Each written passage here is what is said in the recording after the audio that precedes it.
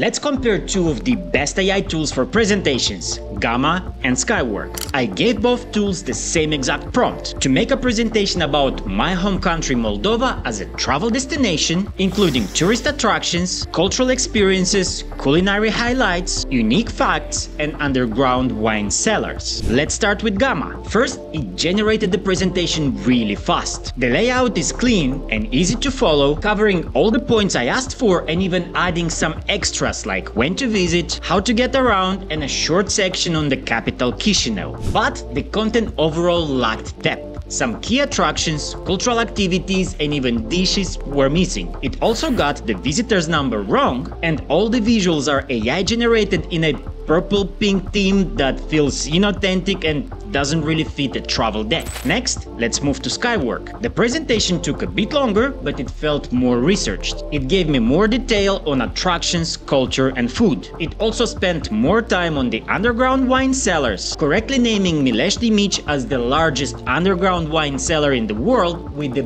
biggest wine collection. The design was more grounded and professional with a clean layout, real images, graphs, and polished text. Maybe a bit too in for each, but useful for someone who's planning a trip. It didn't cover the capital though, and like Gamma, got some numbers wrong, so fact-checking is a must. Let me know which presentation you liked more and why.